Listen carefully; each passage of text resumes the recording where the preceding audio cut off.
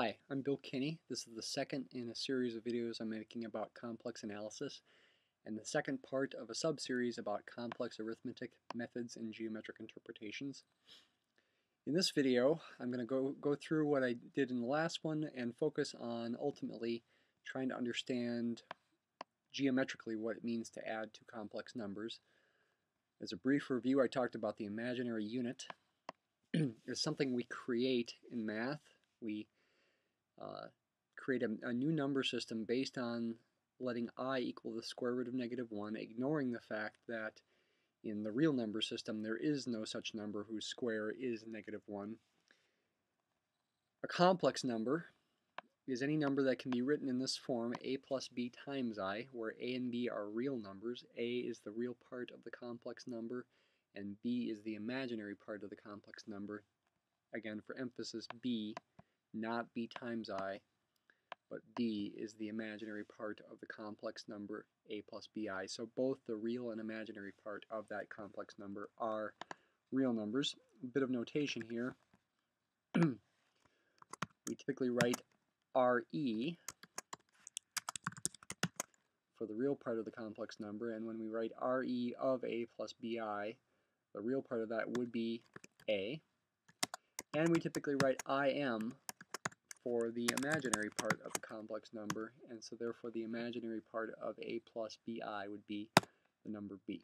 And again, a and b are both assumed to be real numbers, regular numbers, decimals, fractions that you are used to, both rational and irrational numbers.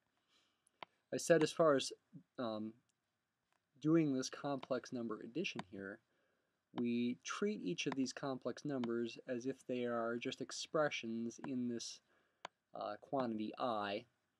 In Mathematica, either a capital I or a fancy looking I, which you can create by doing escape, two I's and escape, represent the complex number I, whose square is -1. And again, just treat these each as expressions, treating the I as a symbol, and essentially just add like terms. The terms without an I are the 3 and the 4. Those are the real parts. You add those together to get a 7 for the real part of the answer. The imaginary parts are 6 and 5. You add those together to get 11 for the imaginary part of the answer.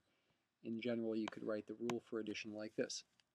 And this rule is going to satisfy all the properties you would want it to satisfy ultimately, like the associative property, the commutative property, and once we define multiplication, it will also satisfy the distributive property, but we haven't defined complex number multiplication yet.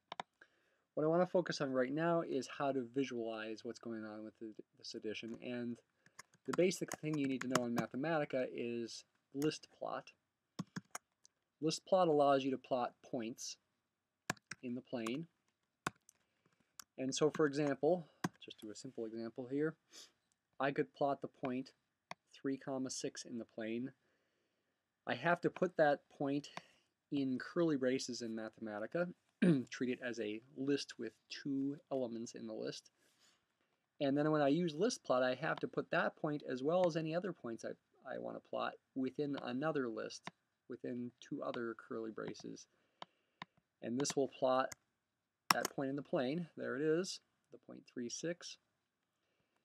And what I'm trying to get at here in using the point 3, 6 is the fact that with complex numbers, like the complex numbers 3 plus 6i, there's a natural way to associate that complex number with a point in the plane, and that would be to take the real part and make it the first coordinate of the point 3, and the imaginary part 6 and make it the second coordinate of the point 6.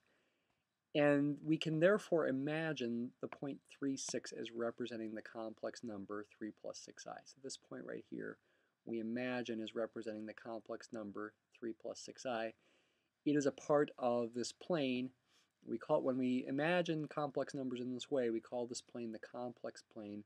This axis is called the real axis because the real part of this complex number 3 is the first coordinate of the point, and we call this axis the imaginary axis because the second coordinate of this point, 6, is the imaginary part of the complex number.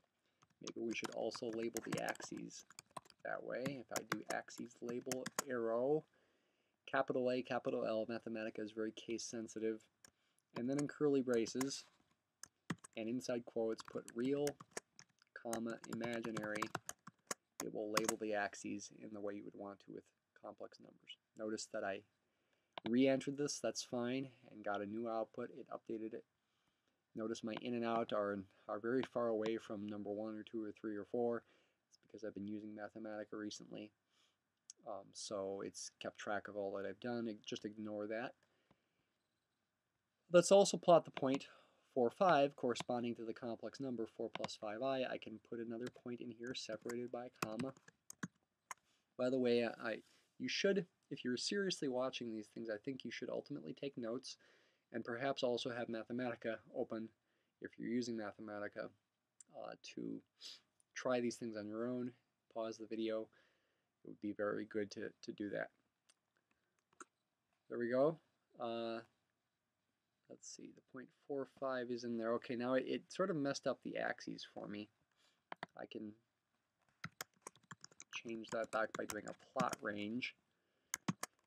Oh, and let's go negative 15 to 15 in both the x and y directions. There's a shortcut for doing that, but I'm going to just show it to you like this.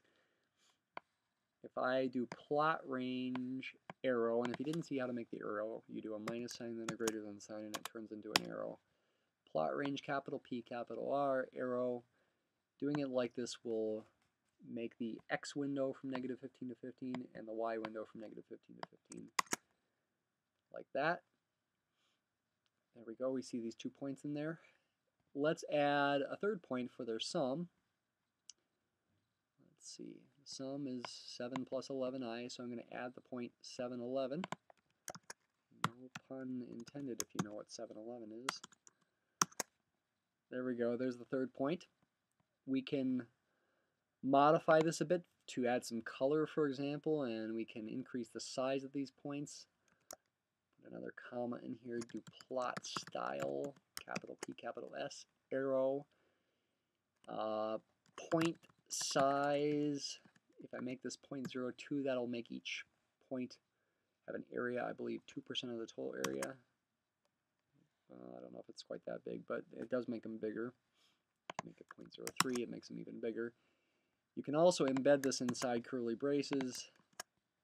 Actually, double ones here I think I'm going to need if I'm going to do all of them the same. And color this, like put a red in there and put a comma, and it makes them all red. Some other features here is that you can make the scales on the horizontal and vertical axes the same by doing aspect ratio is another option you can add in here. Arrow, I think it's either 1 or automatic. Let me see what it looks like when I do 1. That looks right. Sometimes automatic is a good thing to put there. I guess it gives us the same thing. Aspect ratio makes the scales on the axes the same. Okay, so I think what I'll do is pretty much end the video right here. And in the next video, I'll show you some more about Mathematica. But what I want you to notice here, let me also plot the origin. The complex number 0 plus 0i is the same as the number 0, and it's at the origin. And you'll notice if you look at this picture that it looks like these dots form a parallelogram. And that is indeed true. If you make the origin, make a point at the origin, make 2 points at the numbers you're going to add, and make a point at their sum, it will always form a parallelogram, though it could be a degenerate parallelogram that's just a line if the points happen to lie in the same line through the origin. That's a general fact about how to interpret geometric addition of complex numbers geometrically. You can also bring in ideas about vectors into this, and I will do that in the next video. But I encourage you to think about it for the moment.